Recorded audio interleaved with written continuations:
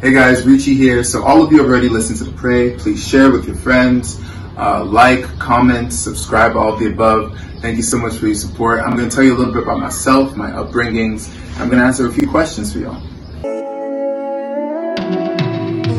It was a Friday at nighttime. She was waiting in the corner for the right time. Brought her home. So I got started when my mom bought me this amazing piano.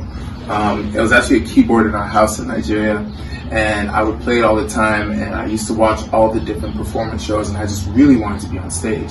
So I took a liking to it, started learning guitar, started learning bass, drums, joined a little bit of a band at school, and I used to just buy all these CD packs in Nigeria that were filled with so many different albums, and I'd listen to them from top to bottom. A lot of them I didn't understand, but I just really enjoyed the groove of it, especially the Afro beats. A lot of artists from back then that would just really inspire me as a person. Was waiting in the corner for the right time. Brought her home, girl. I get inspired from a lot of different things. Oftentimes I will write songs about other people's stories. I'll write songs about my stories. The way my brain works is I often take like a very small thing and I make it into a very big thing. So you find a lot of the songs are a tad extreme sometimes. For instance, the last single that we released, Emotions. And yeah. Spilled a drink on me, looked in my eyes, said, what's your name? Where you from? You alone? No, are you with someone? So I basically got started when I was about 5 years old. I started playing piano, and then I started to learn drums, started to learn guitar, started to learn a bunch of different instruments.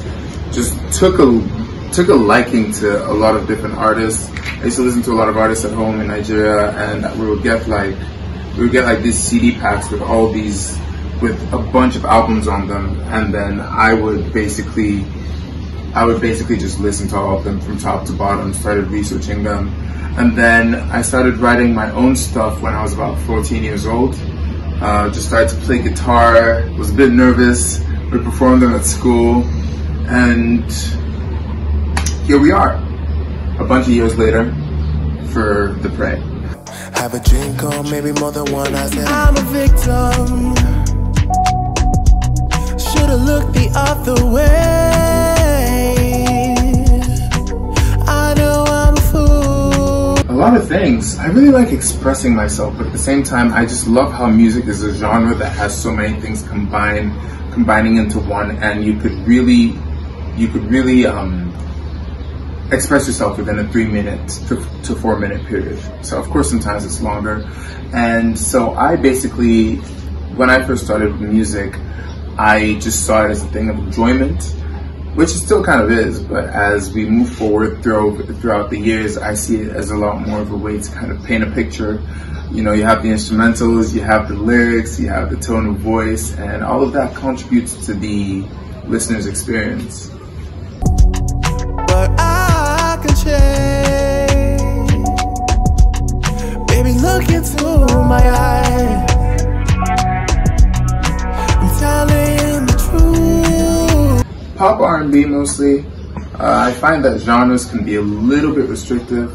I really just love to pull from a lot of different places and make music for the heart. A lot of it is Afrobeats influenced. I work with Double G a lot. He's an amazing producer. I think he's the best producer in the world. And he just kind of blends a lot of different styles and knows exactly what I'm looking for. And oftentimes I just give him free reign and he just does so much with it. Cause you can't compare to you. So give me one more chance. Yeah, the Pray. So the Pray, I actually wrote that towards the end of I was writing the album and I wrote the Pray at the end because I just really wanted a song like that. I was thinking like in my head, you know that song like, it wasn't me, and she caught me in the corner? And I wanted to write a song like that, just a little bit more slow, a little bit more sensual, a little bit more about temptation. Except temptation is a really tough thing to explore because sometimes you like something but you don't like it at the same time, and you know you shouldn't have it but you want it at the same time. So the Pray is kind of supposed to be that balance of wanting it but knowing you shouldn't have it. And yeah, when we recorded it, we really liked it, and so we shot a video for it, which you guys will see, starring Kieran and Lawrence, and directed by Morris. It was a very fun situation, and I hope you guys like it. Next thing you know, she was backing up.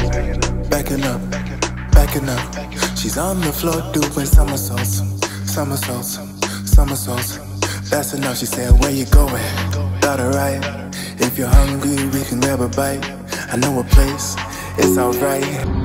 The concept is basically, we wanted, at first it was just supposed to be a visualizer, so just one small thing, and it ended up being so good that just like, why don't we just make a video? The concept is supposed to be something along the lines of having somebody looking into somebody else's eyes, wanting them, but also not necessarily knowing that they shouldn't have them. And at the same time, you're kind of in a weird type of session. You'll see like the chair and everything like that. And that's supposed to be kind of admitting to the audience, admitting to yourself that, you know, you're an idiot, you can change, and all these different things. What you trying to do? I said I'm a victim. I should've looked the other way. Yes, I don't know the release date for that yet.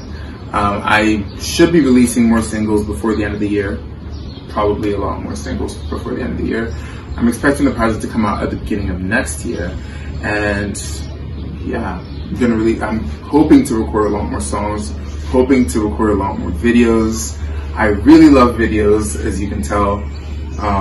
So I hope you guys enjoy it, and thank you so much for your support.